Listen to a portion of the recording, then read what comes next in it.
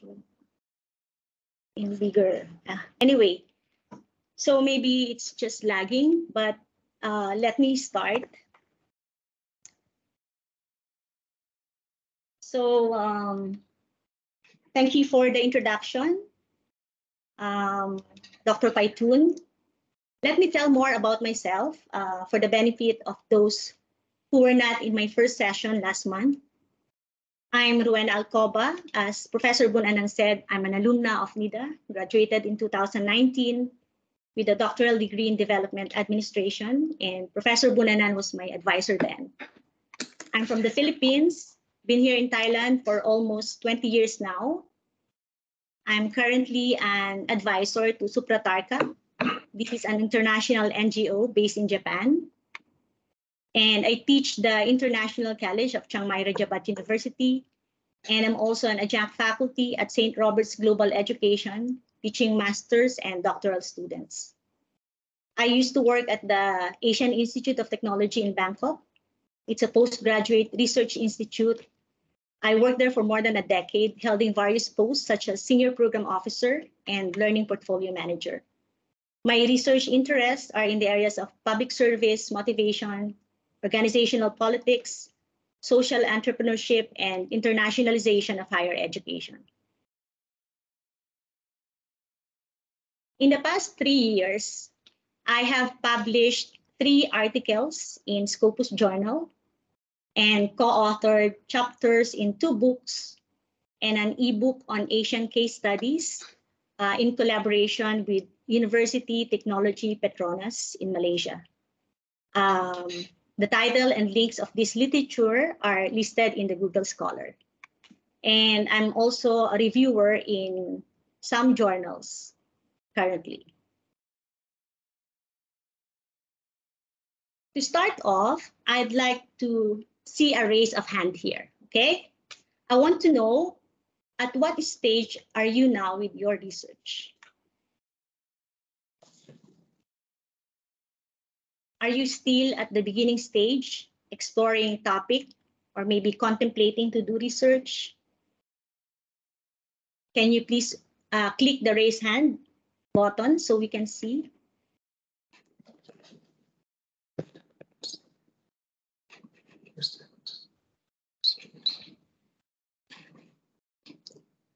Who are in the beginning stage, still exploring topic, maybe contemplating whether you would do research. So 1 already raised his hand.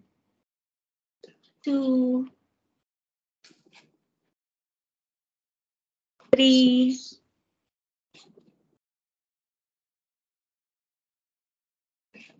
All right. How about those who are already doing research work?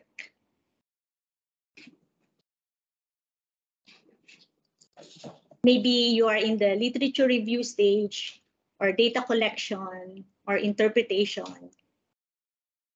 We have 1 here, 2, 3.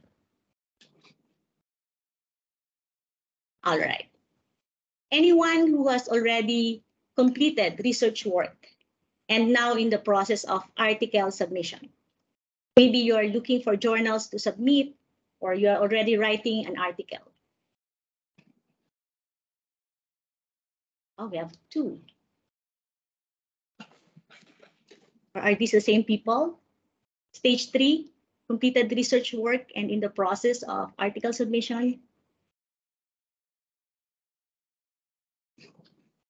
All right. Okay. So no matter which stage you are in now, I hope that you will learn a thing or two from this lecture. The topics I will cover will touch these 3 stages. So these are the topics that will be discussed in the next 1 to 1.5 hours.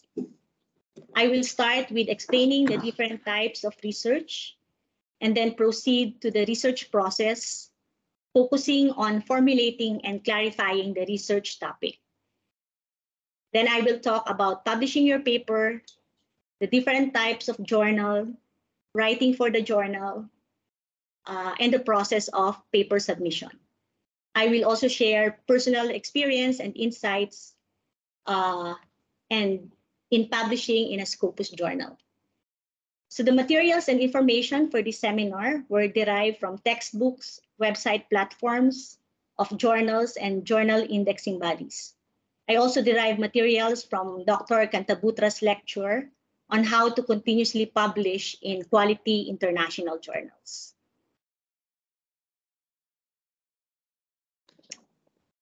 Research can be classified into many different types. There's the researcher-driven research, which is determined by the curiosity of researchers and carried out by their expertise.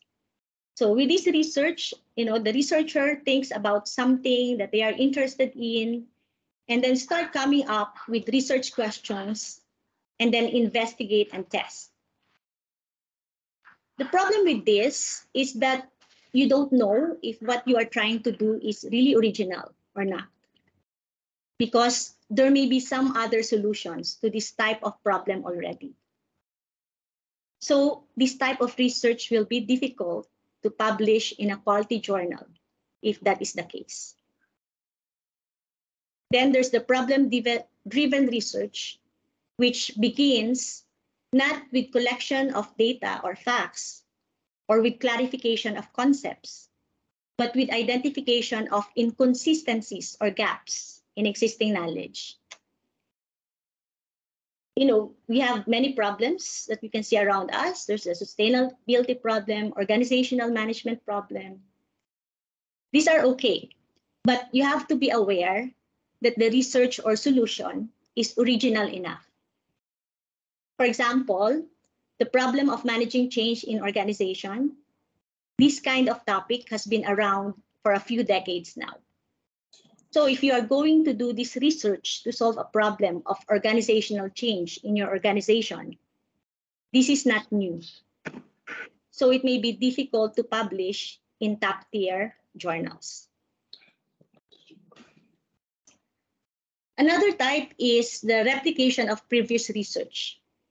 This is basically conducting the research which has been originally done by someone in another country, and then you just replicate it with a different research population or maybe with a different industry. So it's basically just replicating other people's work.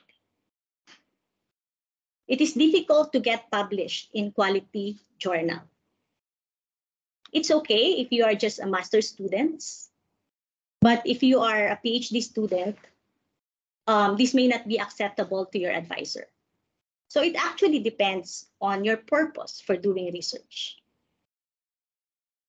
But if you want to publish in quartile 2 or 1 or 2 journals, you can do literature-derived research. The research questions for this type are derived from gaps from literatures. I mean, global literature. Because we are aiming at international journal, so we look at what theories other people have put forward and what have been tested. Yes?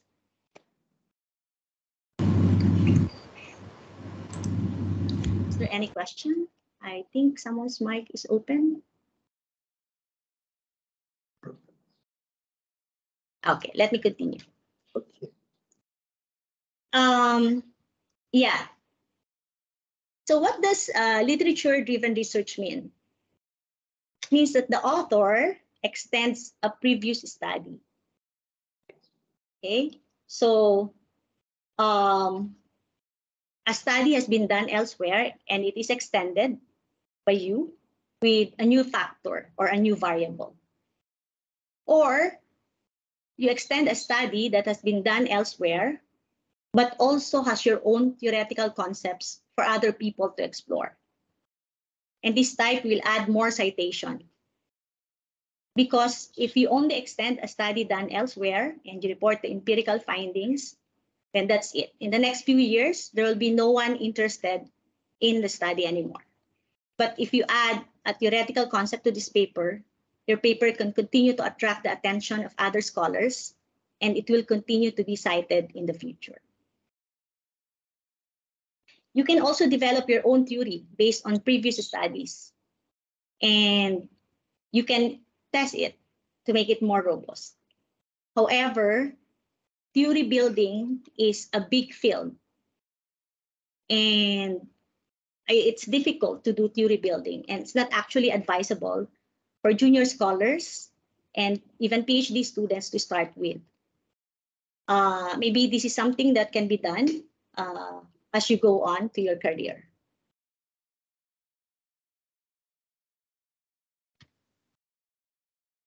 So what is an original research?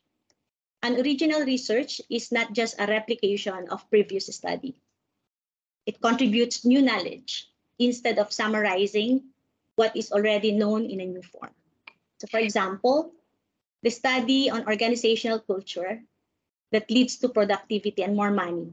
This study has been around for many years. Okay? But not too many people have talked about organizational culture, sustainability performance. And in the screen, you will see the article of Dr. Cantabutra, which was published in 2020 on corporate sustainability in Thai SME.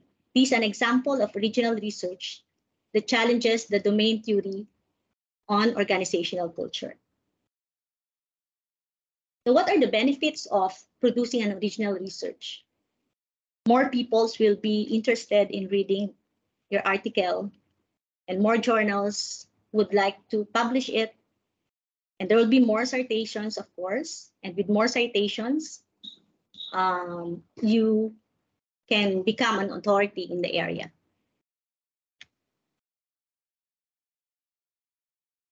In conducting original research, it is essential that it is connected to existing studies. So you don't come up with something out of nowhere, okay?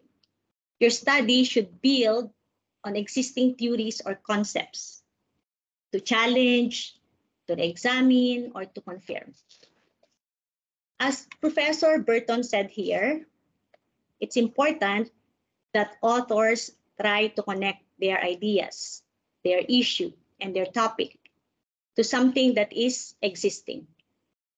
It may be to challenge that, or maybe to confirm it. It may be to re-examine it, or to indicate why. Whichever way they want to engage with it, it's crucial that people take that time and thought to do that. So that is according to Professor Len Barton, of the founding editor of Disability and Society.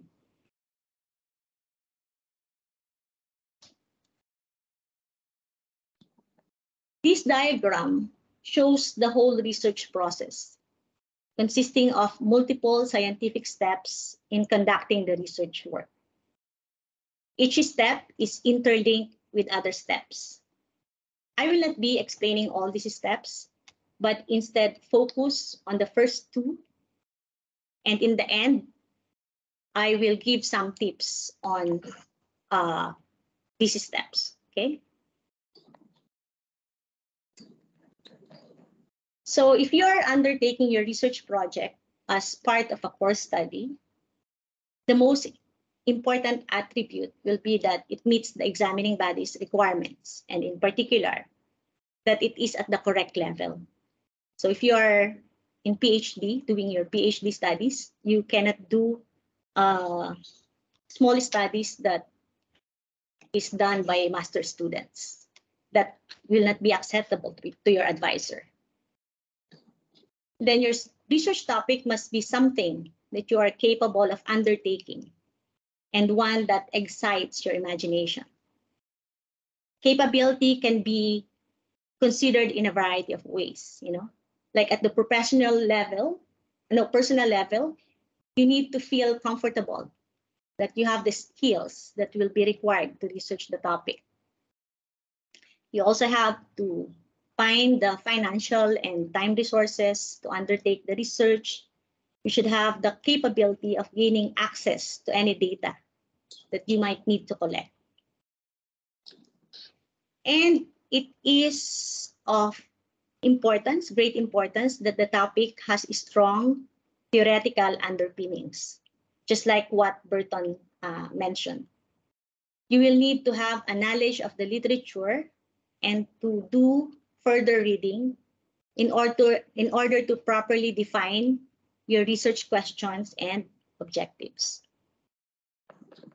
And finally, it is important to consider your career goals.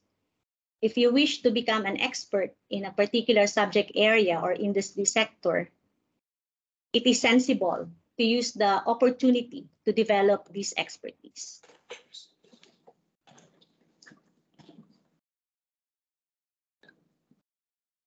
So where to look at for research topic? When you conduct a quick review of literature in search of research topic, focus on the recommendations for future research to identify gaps which you may pursue to study. So these recommendations for future research can be found at the last part of a journal article at the conclusion section. So look at that and look at specific areas where there are repeated calls or recommendations to investigate into and repeated claims that there is little study and meager literature. And of course, you can also always seek advice from your advisor and experts. Now, even if you already have a research idea, it is still necessary to refine it in order to turn it into a research project. This process is called preliminary study, which is done by reviewing some of the related literature, like journal articles, books, research studies. So you test your research idea if it is feasible and worthwhile. So here is a checklist. You can see if your topic is something with which you are really fascinated, if it is within the time frame, if you have the funding to finish the project, and if you can gain access to data. On appropriateness, you can test if the topic fits the specifications of your university, if your topic contains issues that have a clear link to theory. You are able to state your research questions and objectives clearly, and to provide fresh insights into the topic. If your topic relates clearly to the idea that you have been given, if you are conducting a research for your organization, and if it is symmetrical, meaning it's a similar value, whatever the outcome. All right. Before I proceed, can I request whoever is still open, the microphone, to please mute it?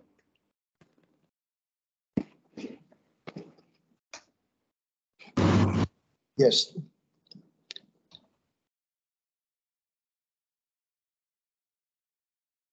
Okay, thank you.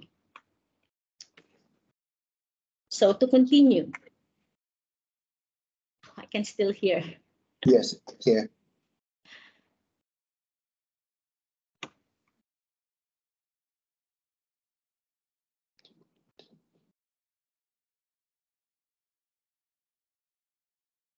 All right.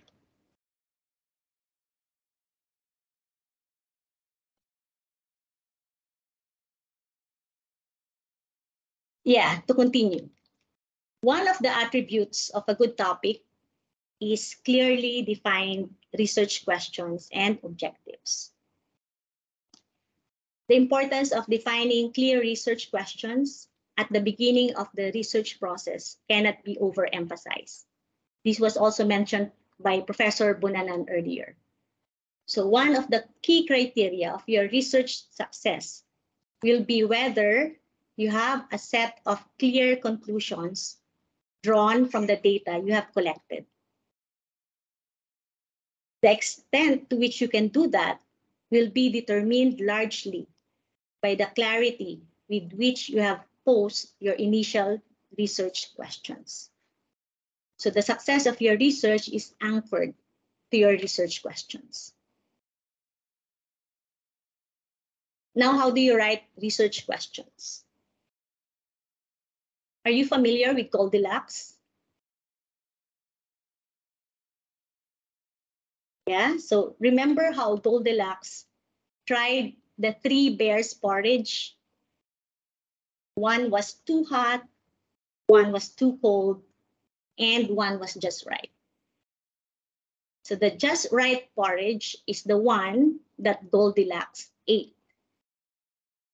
The Goldilocks test can be used to decide if research questions are either too big, too small, too hot, or just right. Those that are too big probably need significant research funding or maybe longer time to finish. Questions that are too small are likely to be of insufficient substance. Example, if your question is what proportion of families are affected by the lockdown, this is too small compared to what are the effects of COVID-19 lockdowns on maternal mental health and parenting practices by urban green space. Okay. Or another problem could be the topic is too hot. Maybe so because of sensitivities that may be aroused as a result of doing research. Can be too risky. For example, doing a study on corrupt practices in government. Research questions that are just right are those that are just right for investigation at this time by this researcher in this setting. Okay. The pitfall that you must avoid at all costs is asking research questions that will not generate new insights or new knowledge. And this again, go back to the question of the extent to which you have consulted the relevant literature. So your question should not be too big, too small, too hot, not too easy or too difficult, or have been answered before. All right. These are some examples of research ideas and their derived focus research questions. I don't know why I cannot make this bigger. Can you see it, the screen, the text? We can see your presentation. Okay, very good. So yeah, these are some examples of research ideas and their derived focus research questions. If your idea is, something about entrepreneurship and COVID pandemic, your general focus research question could be, what are the challenges that the COVID pandemic has posed for entrepreneurs and the strategies adopted to cope? If you have some ideas about, risk communication during COVID pandemic, you want to research on this area, the general focus question could be, how do LGUs or local government units communicate amidst the current pandemic? If your research idea is on internationalization of higher education, the focus research question could be, how does the students' perception of institutional practices in managing internationalization affect their academic performance and satisfaction?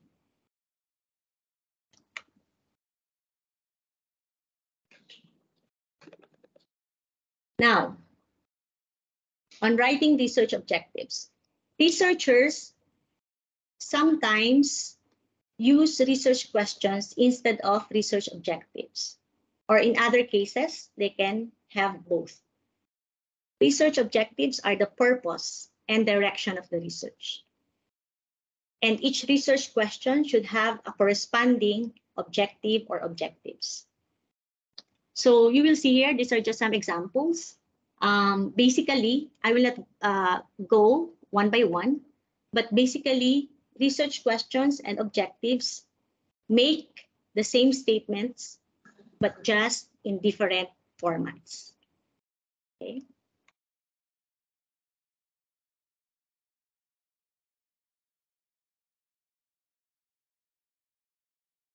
Now, on publishing your paper. When you have already defined your research questions and objectives and formulated your research design, you can proceed to data collection, analysis, and writing of research report. Actually, you do not need to wait for the completion of your research work to publish. You can write a paper based on your literature review and present it in a conference and publish it. Or after completion of your research, you can publish the findings. PhD students can take the following route for publishing research paper. The review of literature to find a gap can already be turned into a conference paper. And then when the research is completed, another paper can be produced to report the findings of the research. And out of these 2 conference papers, you can write 2 journal papers. This is actually the ideal, and this is the requirement of some universities of their PhD students. Later, I will show you how I was able to come up with 2 papers from my dissertation. There are different types of journal. There are the theoretical journals, which won't take any empirical study. They do not accept papers that are about empirical findings because their focus is on theory building, on literature review, and the theoretical process. Okay? The challenge here is that there is no standard approach in theory building. You have to develop your own approach. It's very customized to each of the paper. So as I said earlier, it's not easy for junior researchers or people who are not familiar with the body of literature. This is not recommended for PhD students. Another type of journal is the research finding journal, like California Management Review, Journal of Applied Psychology, International Review of Public Administration. These are journals that you are familiar with, you see it everywhere. And these are focused on the testing or exploration of propositions or hypotheses.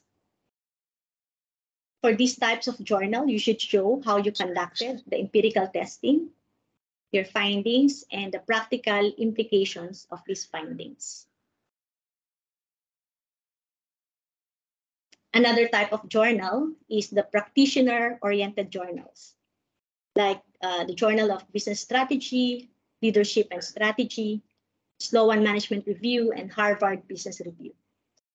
These types of journal focus on managerial implications of research findings. They require fewer pages of report. And the style of writing is like you are talking to executives instead of scholars. So the focus here is not really on the methodology, but more on the practical implications. Let me just have a drink.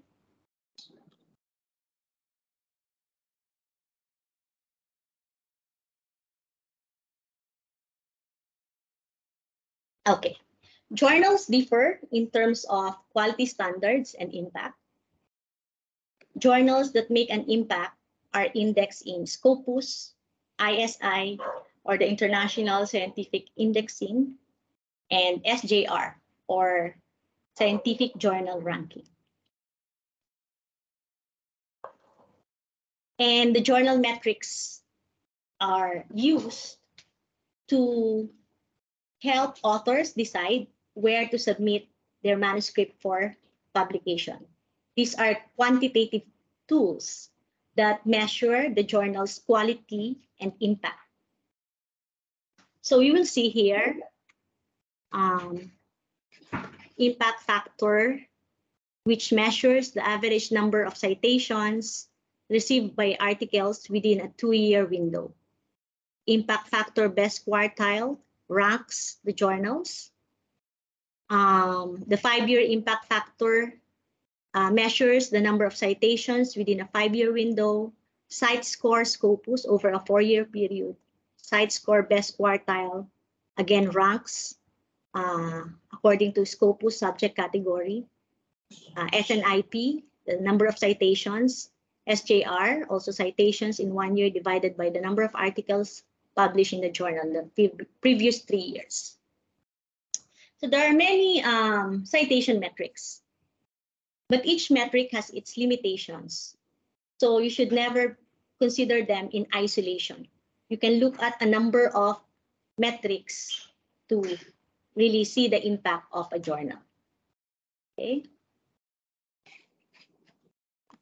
Now, how do you publish in SCOPUS?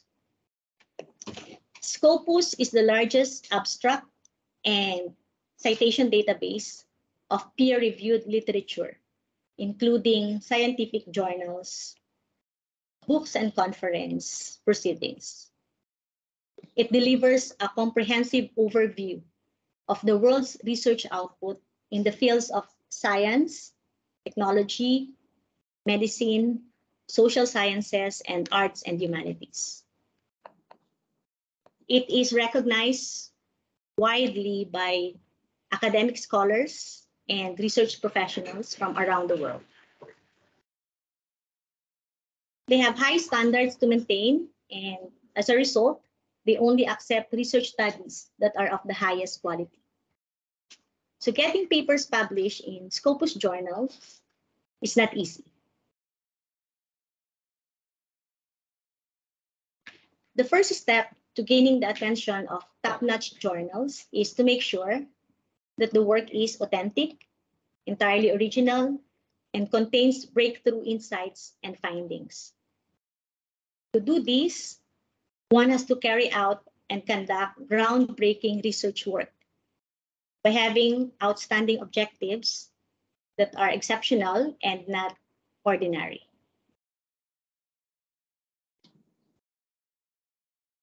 Now, after you have made sure that your research work has turned out as intended, you will have to focus on writing a world-class research article, paper, or report. And you can do this by reading SCOPUS articles published in the past, so you can get familiar with it. It will be also useful to seek advice from published authors. And keeping all these factors in mind, you can set out a plan to structure, format, and edit your paper.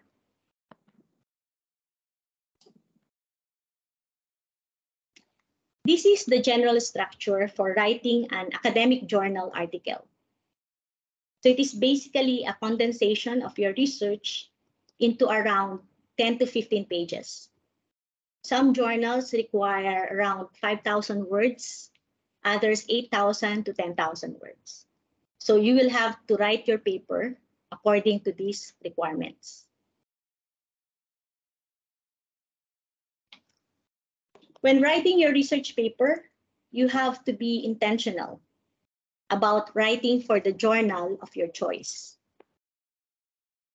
First thing is you will have to check the instructions for authors and the aims and scope of the journal that you would like to submit to. Because this will tell you whether they accept the type of article that you're thinking of writing and what requirements they have around it. Do they prefer case or quantitative study? Are they theoretical journal or practitioner-oriented journal? You will have to consider these factors to determine if your research fits the journal and to adjust your style of writing.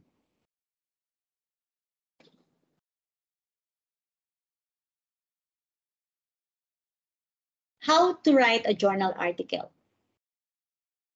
First, you get to know the journal you want to submit to, as I explained earlier. And then you keep your message focused.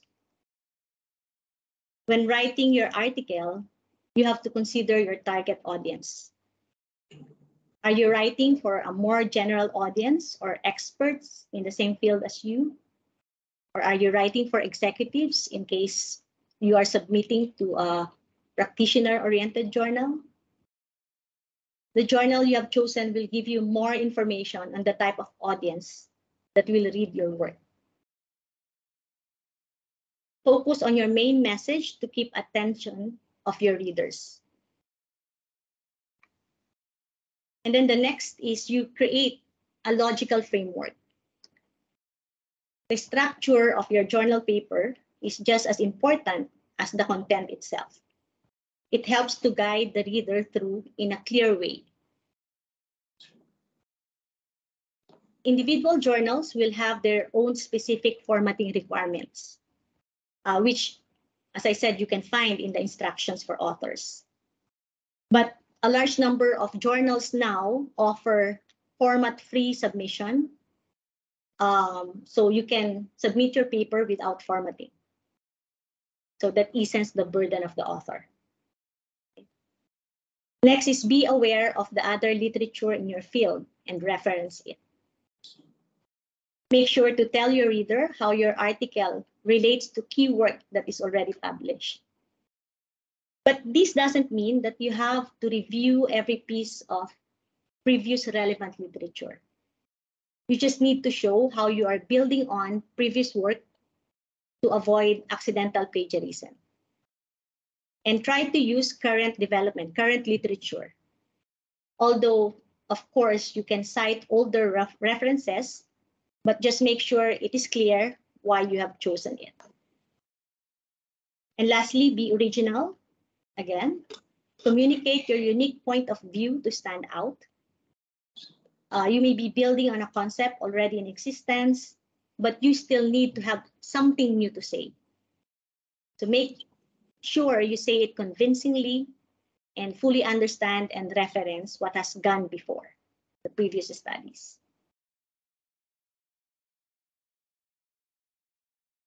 Clarity is key. Make your writing accessible by using clear language. Writing that is easy to read is easier to understand too. And then write for a global audience if you want to reach the widest readership. And write your journal with confidence to give your readers certainty in your research. Make sure that you have described your methodology and approach, and don't forget to explain acronyms when they first appear.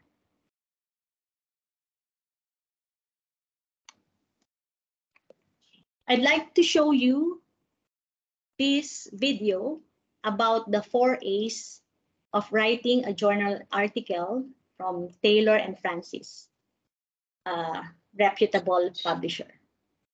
Okay.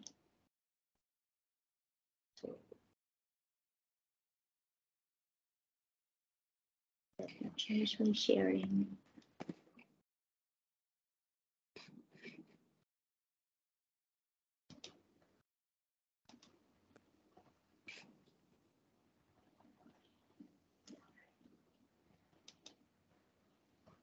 Can you see the screen that I'm sharing? Yes. Can you hear it? Yes, you can run your presentation. All right. When you're planning to write a journal article, bear in mind the 4 A's: aims, audience, awareness of existing work, and articulating ideas clearly. When it comes to aims, the publication of articles is crucial for your career. They can secure funding and, more importantly, enhance your reputation and status and that of your institution. On a wider global scale, publication is vital. It's how we further knowledge. Results can be used, tested, and potentially influence and change policy. Identify your audiences. You'll need to adapt and vary the way you talk about your research depending on the people you're targeting. for example, policymakers, fellow researchers, or a lay audience. Importantly, you'll need to consider where to publish to reach this audience. There are numerous journals with very specialised scope. This might be within a discipline, community of practice, or geographical region. Always be aware of existing work and put yours in this context to anchor and frame your arguments. This could be in relation to existing published research, political debates, or current policy issues, for example. Referencing the work of others when you cite them or quote them directly is essential. Plagiarizing or self-plagiarism, which is the redundant reuse of your own work, usually without proper citation, can damage your reputation and the journal you publish in. Articulate your ideas using a clear structure with a logical development across the sections. With your future readers in mind, make sure you write clearly and concisely, sticking to the journal's word limit. A top tip is to leave writing the introduction and conclusion until the end, when you'll know your key messages and points. The good news is there's lots of help out there. Make the most of it. Ask fellow students, early career researchers, or a senior colleague for peer review. Conferences or workshops can also be helpful. You can find lots of useful advice and resources on the Taylor and Francis Author Services website. Always keep in mind the sense of pride you'll get when your article is published. It makes all the struggles to get over the finish line well worthwhile. Enjoy the moment. Okay.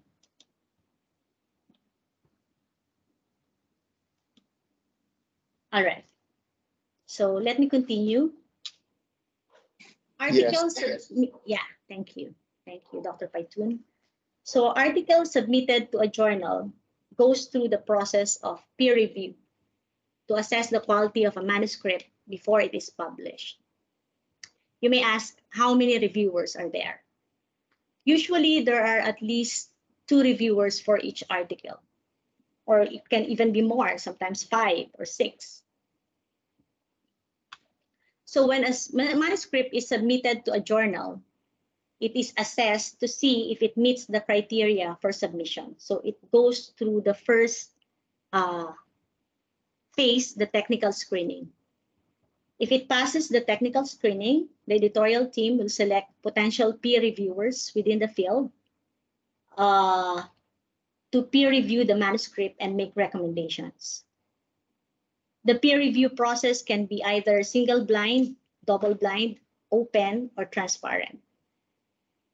I hope you see the screen clearly, the text, but I will just explain. So for single blind, the reviewers know the names of the authors, but the authors do not know who reviewed their manuscript. For double blind, the reviewers do not know the names of the authors, and the authors do not know who reviewed their manuscript. Open peer, the authors know who the reviewers are, and the reviewers know who the authors are. If the manuscript is accepted, the named reviewer reports are published alongside the article, and the author's response to the reviewer. For transparent peer, the reviewers know the names of the authors, but the authors do not know who reviewed their manuscript unless the reviewer chooses to sign the report. So different journals use different types of peer review, and you can find out which peer review system is used by a particular journal in the journal's about page. But the journals indexed by SCOPUS, ISI, and SJR use double-blind review process.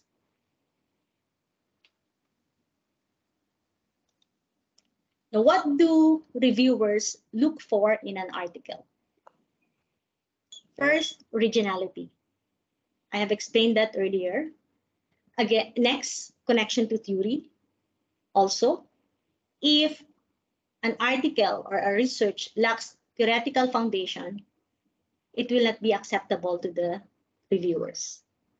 An example here is, consulting firms, right? They conduct surveys to explore an issue or a problem. They have a framework to do that, but they do not have theoretical foundation to support the framework. And they may come up with an empirical finding, but it is not acceptable as an academic research. This theoretical connection is something that differentiates us as robust academic scholars from industry consultants. All right. Reviewers also look whether the methodology is reliable. And of course, they look at the quality of writing and then the connection to practice. Your article should clearly show the implications to practice of your research finding. And then lastly, significant contribution. This is very important to quality journals. Significant contribution could be a continuous progress of current domain thinking, such as I said earlier, a new variable or factor, or challenging current domain thinking. I will give you some examples of that. This is an article that I published in 2019 together with Professor Bunanan, In Search of the Holy Grail in Public Service, a study on the mediating effect of public service motivation on organizational politics and outcomes.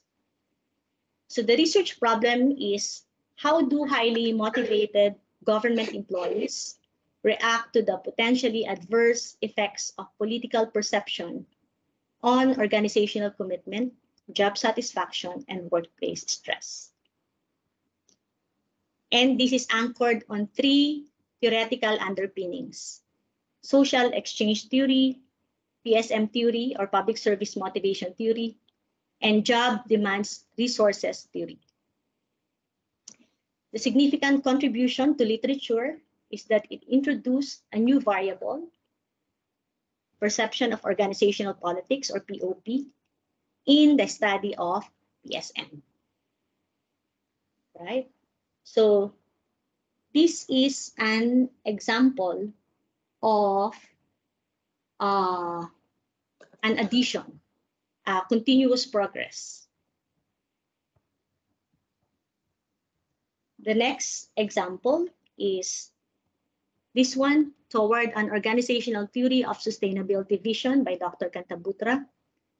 The research problems to fill in a fundamental gap in the corporate sustainability literature. The theoretical underpinnings on corporate sustainability theory and vision theory. The contribution is that it advances a theory of organizational vision into a coherent theory of sustainability vision. So this type of research challenges the current domain thinking.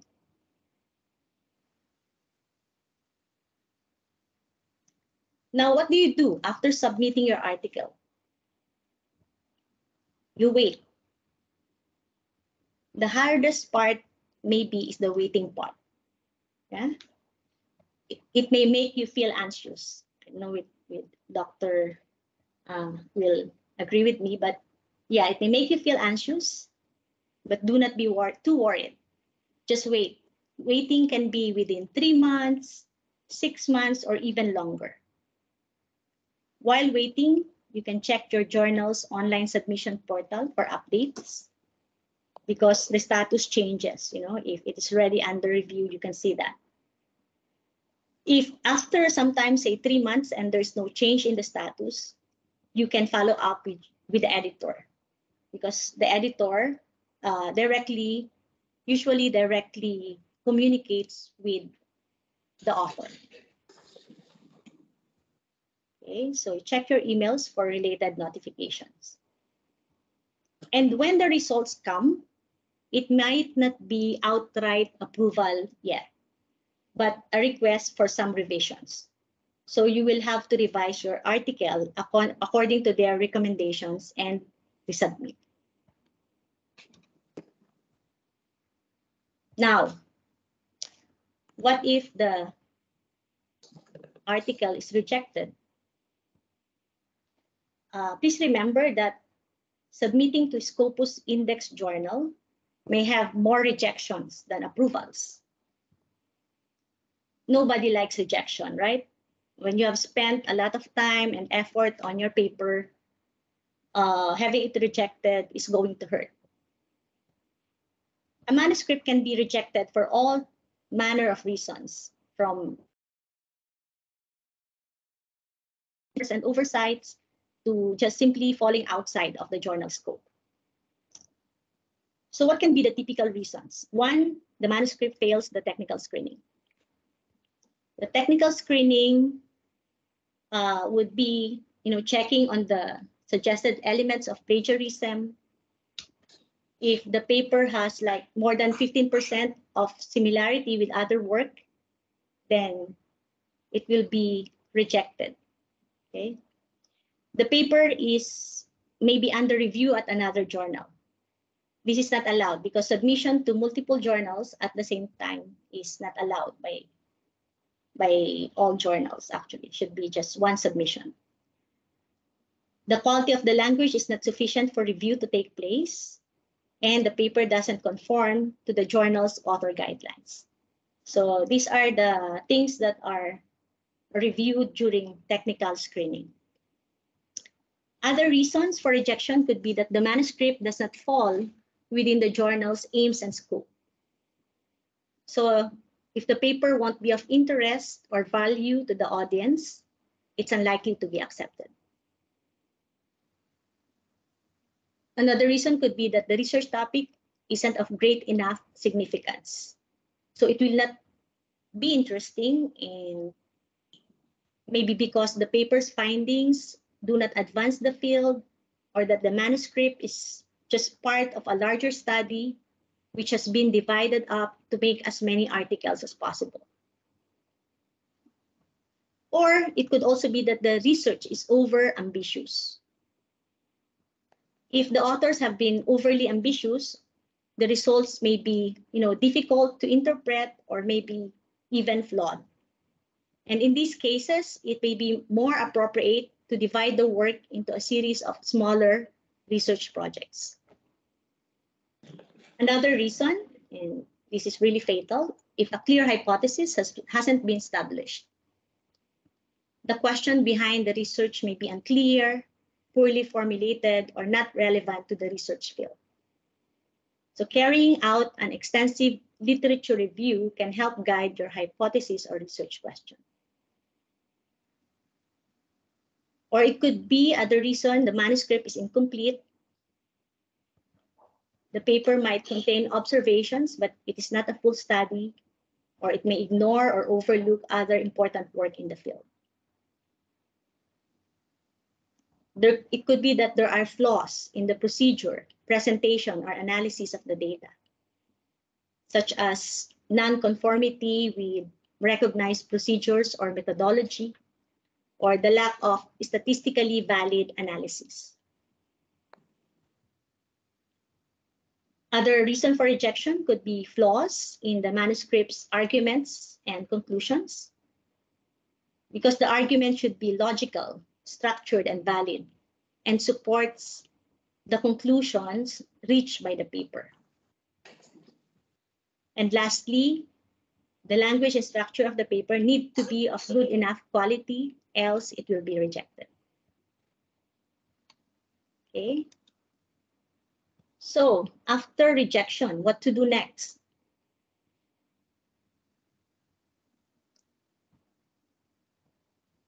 The work you put into your paper submission is not wasted.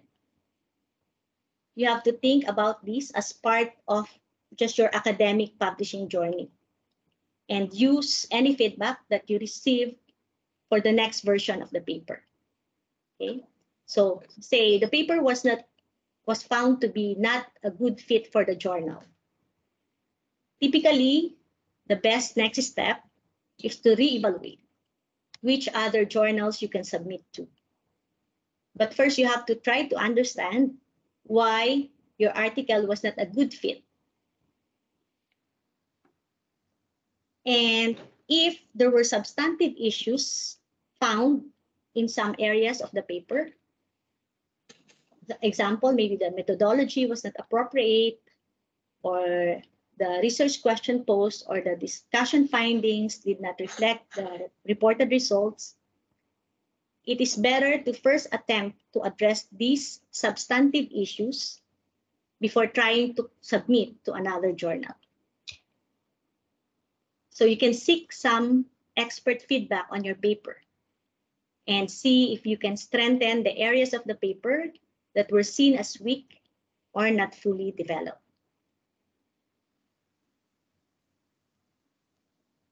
If your paper was rejected because the contribution to the field is not evident, then this is problematic and you may need to closely reevaluate your research.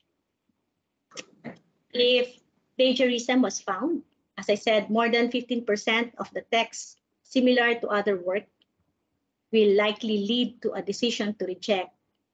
So you have to carefully cite all references. There's actually also tendency to plagiarize oneself if you are writing a second or third article.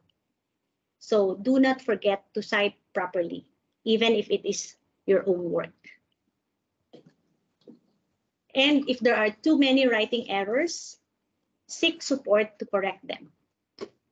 If English is not your first language, you can use a professional service to help your editing of the paper.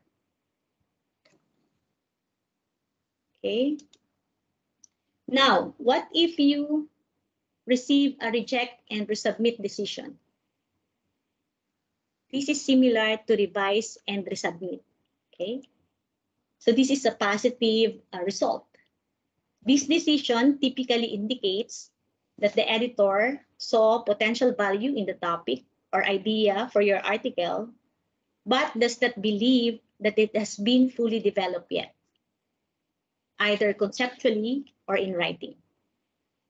So you can resubmit a revised and more fully developed paper to the same journal. It's a better option, especially if you have received this decision from a top-tier journal. And you get expert advice on how to approach a revision of the paper and whether you need to further develop your research study.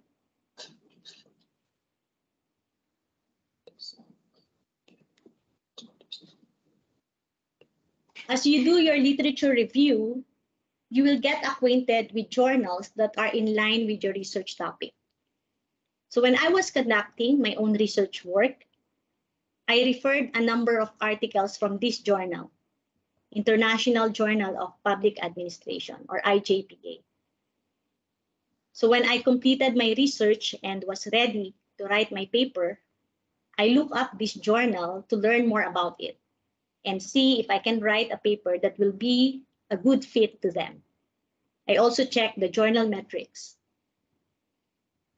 Some students would publish with any international journal that would accept their work, even if they are not quality journals just to graduate.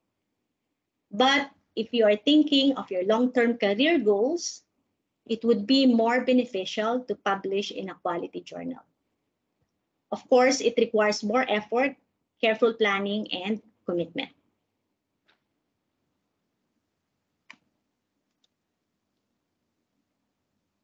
These quartiles rank journals from highest to lowest based on their impact factor or impact index.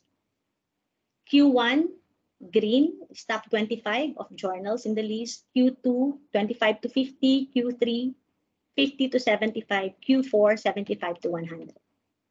So you will see in this diagram, IJPA is ranked in two areas: public administration and business and international management, from 2007 to 2020. And for the past 3 years, 2018 to 2020, it has received a quartile 2 ranking, meaning it's in the top 25 to 50%.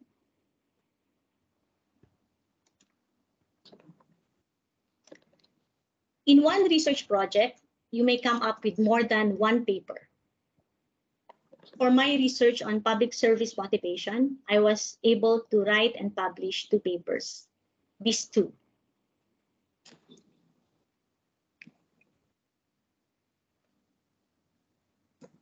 My research studied 6 variables, okay? PSM, or public service motivation, POP, perception of organizational politics, workplace trust, commitment, stress, and job satisfaction. So those are 6 variables. In this first article, which I published in 2019, I included the findings on the relationship between only 5 variables, not including workplace trust. And then this second article, I presented a different angle of the findings, focusing on workplace trust. So this is one of the strategies to be able to come up with more papers from your research. If you explored or tested a number of variables like 5 or 6, you don't have to write about all of them in one paper. You can actually write a paper discussing the findings for every research question. You just have to be careful not to plagiarize yourself and make sure that the next paper is not just a rehash of the previous one. Okay. This one I cannot see. Now, these are some tips for conducting research. For those of you who are currently conducting your research work, it is very important that you formulate your research questions carefully. As I mentioned earlier, this is where your whole research work will anchor to your research questions and theories. Next, do not be over ambitious with your research.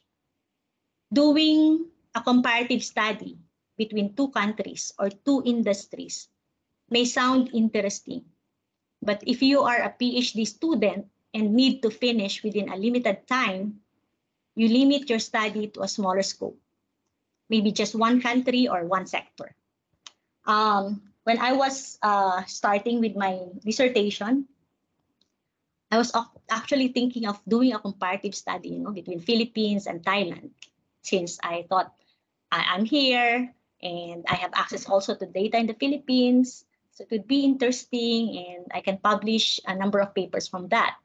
But I was advised by Professor Boon Anand that this is too big. I may not be able to finish this in 2-3 years. So yeah, do not be very ambitious unless, you have proper funding and you have time to do that, but not for PhD study. Okay. Next is you have to do extensive review of literature. Maybe you have to read 50 articles. Okay. And in reviewing literature, you have to be systematic. Okay.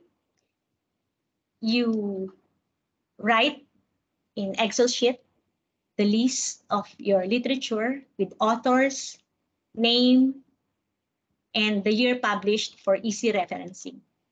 And this is also the way you can write the file name of your references when you save them. So when you go back, to the articles that you have to refer to, it's easier. Also, along the way of your literature review, you will find new variables or concepts that you can build on. So be open to changing your research questions. But this should be before you proceed to the methodology and data collection. It is very difficult to change when you are already, far off. So while doing the literature review,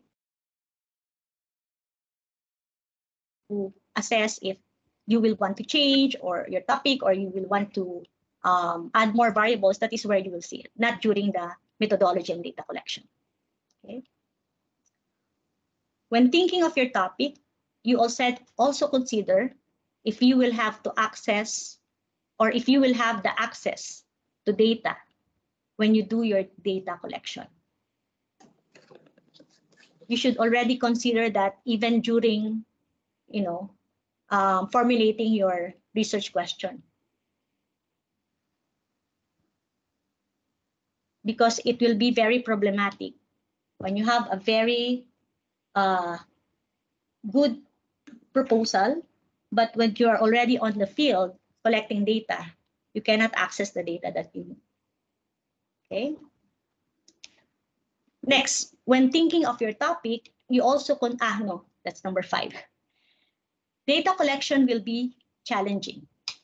Not can be, it will be.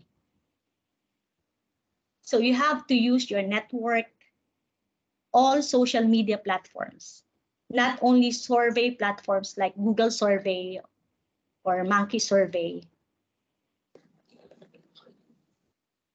You will have to use your resources on the ground, okay, to collect data.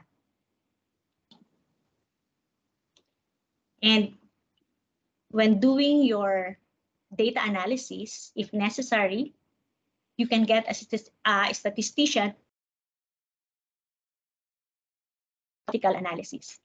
But you have to work with him or her closely to make sure that it is aligned with your methodology. And then, when you have already the data analysis results, look for findings that are interesting, new, and contribute to knowledge, and highlight these in your discussion. Okay. Many journals look for more complex analysis, like using the SEM or sequential equation modeling, not just a simple correlational analysis. So try to do well. I think this is also kind of expected of the students to do more complex analysis. So you have a bigger research question than master students, you know. And you target to submit an article for publication at least 4 months before your final defense. You don't wait for your final defense to finish to write an article. You should be writing an article already, at least 4 months, because it takes a long time to get published, to have your paper approved. And with NIDA, I understand you cannot graduate without being published, right? So you should have a lead time if you want to graduate on time. And lastly, you have to work closely with your advisor.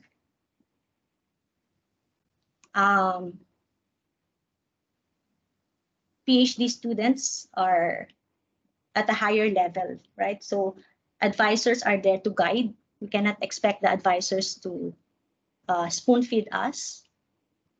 And when you talk to your advisor, make sure that you have something to show. So like with Professor Bunanan, I don't see her if I don't have maybe 30 pages more added to my research, to my paper. So every time I see her, I have maybe 1 chapter finished or 2 chapters. You cannot go to the advisor very often and ask for advice. You also have to do, you know, individual study and act like a professional, like a PhD student. All right. Yeah, so that's all, I guess. The tips for conducting research based. And these are my references.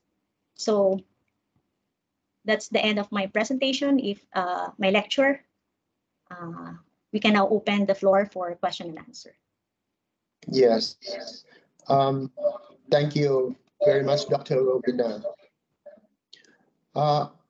This was a very helpful presentation. I think that everyone now can understanding more about the way to write the research and get information about international publication in SCOPUS journal. For those who cannot catch up with our talk, I would like to give a short summary. I think now the participants already know what types of research they are writing now. the three types of research: researcher-driven research, and problem-driven research, and researcher-derived research. And there are three types you should know when you are writing your research. And the original research will provide knowledge, new knowledge for you. She also tell you that you should try to connect your idea, and so I think it is important for the researcher. And she also tell us about the research process. There are 8 steps to conduct the research. I think, and the important thing that she tell us that the good research should meet your cost that you are studying, or should meet your goals and clear question and objective in your research.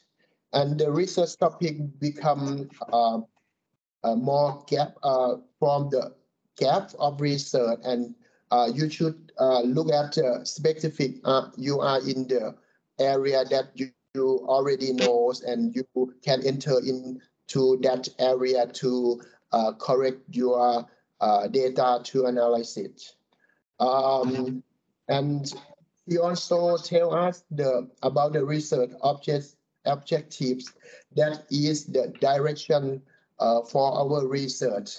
It is important. And regarding the publications, we know more about the types of journals. For example, theological journals like literature review, theological process, and other types about the research finding journals like analyzing or testing the result to for publication. And the last types of journal is practitioners oriented journals like a business strategy, for example. She also tell us about publish in high impact or high citation index. I think we should study more from your primary information for a good publication. And I think now all participants already know about the SCOPUS, and it can help us to improve our academic writing skill. I think if we try to publish in SCOPUS journal, I think the researcher can improve their ability, their skill to further research. And we already know how to write the journal article techniques. Get, know, keep, create, and to be get to know the journal we want to publish, and keep our message focused and create logical framework. And we should be aware of other literatures, and importantly, we should be original, because it is important to peer review, to accept our articles. I think now we are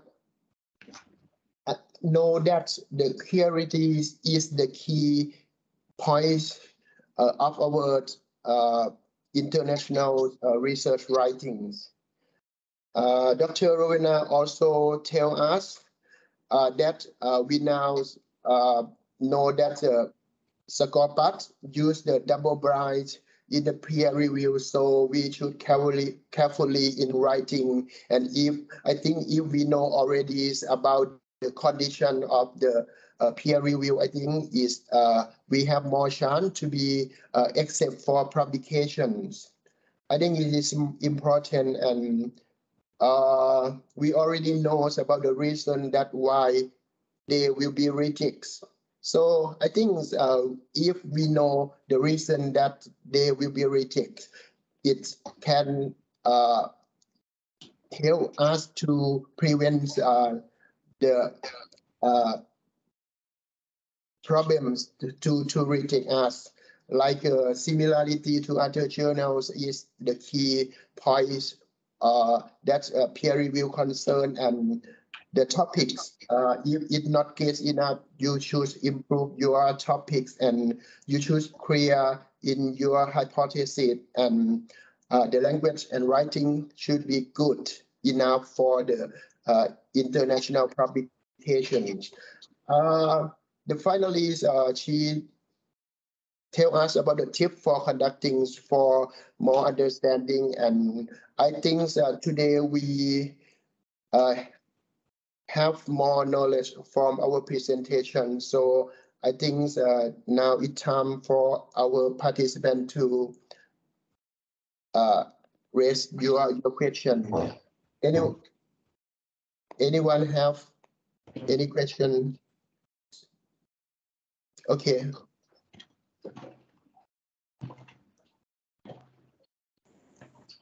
Are there any questions? Okay. Excuse me, I have a question.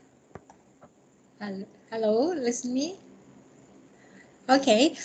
For me, my name is Kanyapat. I would like to ask a little bit for research question. I think research question is very important.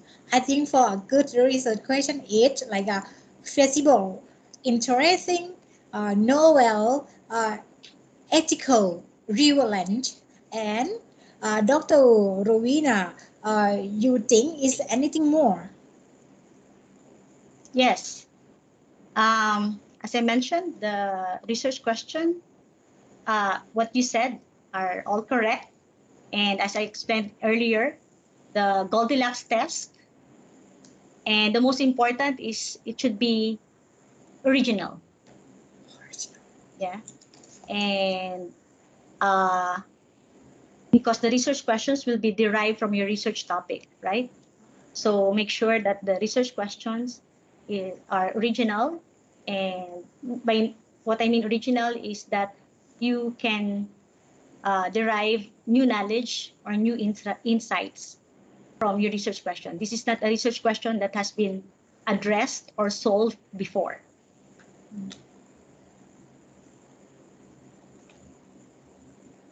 Okay, thank you so much. Are there any more questions? Excuse me, Dr. Rowena, good evening. I just would like to ask, because you mentioned that one of the reasons for the article rejection is that article is part of the bigger project. And I'm actually confused because towards the end of your presentation, you mentioned that you published 2 articles from your own big project. Oh, yes. Actually, by big, I mean really big. Like a big project is something that compares, like a comparative study, comparing maybe public service motivation in Thailand and in the Philippines. That's big. But my article is not that big. It just composed of 6 variables. Yeah. And that's why I was able to come up with 2 articles out of that. Oh, okay, thank you.